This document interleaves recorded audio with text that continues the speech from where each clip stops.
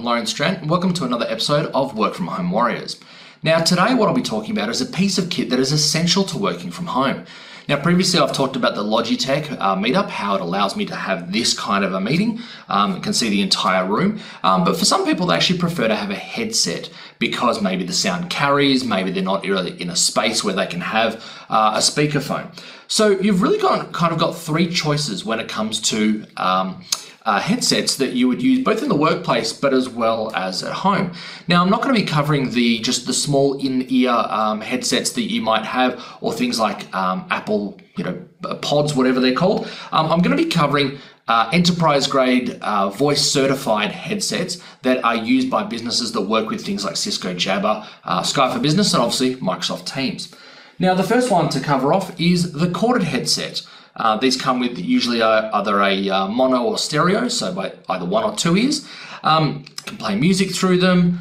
In this particular case, you can actually take it out and plug it into your mobile phone. The challenge with this is you're confined to the length of the cable. So what it means is you are stuck to your desk. You are stuck all at the laptop. You can't get up and really walk around. Depending on how long the call is, getting up and walking around might actually be something you really want to do.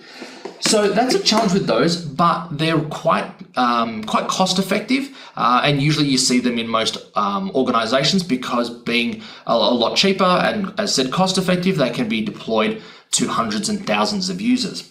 Going up the price range, going into the couple of $100 territory, is we have the cordless headsets. Now these are usually good. They allow you to choose, do you want it on the boom on your left side?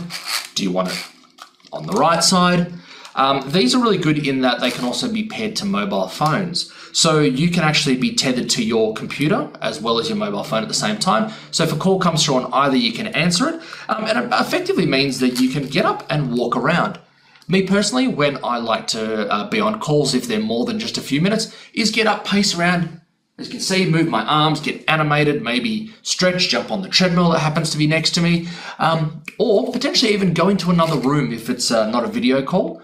Or a video call that doesn't require me being in front of it the whole time, because the cordless aspect means that I can actually continue on and do things. Now, yes, we talk about not being distracted in meetings, but that's really coming down to things like emails and being distracted by instant messages.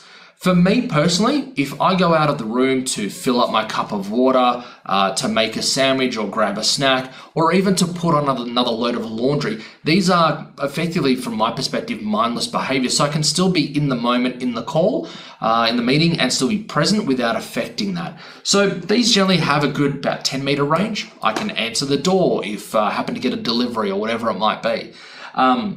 Mute buttons are generally available on the side as a volume controls, so I can quite easily, tap out of the meeting but still be part of it if someone else is talking. Stepping up a range, you've then got the more premium headsets, and the difference between this and the one that I just showed is really the size and the leather of them. So hopefully you can see that.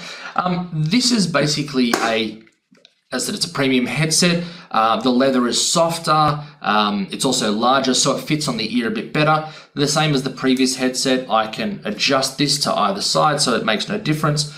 Pair it to my mobile phone, but also this has this bit of springiness, so I can adjust it to different head sizes. So realistically, the difference between these three headsets that you might have for home, obviously the price is different. One is going to be a sub $100, the other one's going to be $200 to $300, but it ultimately comes down to your comfort level and what you're going to be doing. As I said, this doesn't suit me because I'm sitting at home, I'm on calls, and I want to get up and move around, even if it's just around this room just to keep active. This particular one I love, but I use it for shorter engagements because I find that the firmness of the leather just really doesn't lend itself to being on my ears for hours at a time. Can certainly do it for an hour, maybe more, but I probably wouldn't use it to listen to music or to, as I said, if the kids are outside and watching a movie, I'm probably not going to want to sit with that for a few hours. This is why I have these premium headsets, which is just more comfortable, really allows for all day access. The battery life on them means that I also don't have to worry about really charging them throughout the day.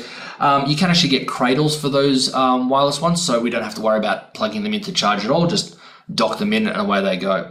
So I hope this has been useful in helping you choose which particular headset might suit you. As I said, if you're going to be working from home a lot, as I said before with the Logitech meetup video, invest in quality equipment.